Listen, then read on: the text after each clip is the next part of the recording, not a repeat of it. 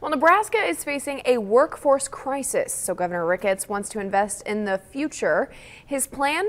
Scholarships.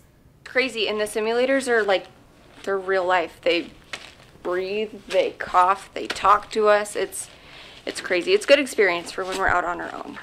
The money could help students just like Alyssa at Central Community College. The state isn't graduating enough students to meet the demands for high-skill, high-wage, high-demand jobs. It's something community college leaders call a great investment.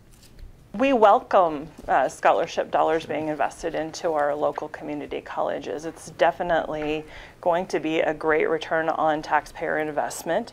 This Nebraska Talent Scholarship Program is part of the governor's budget proposal. In total, he's recommending nearly $7 million in scholarships for public universities, colleges, and community colleges. 3 people are recovering after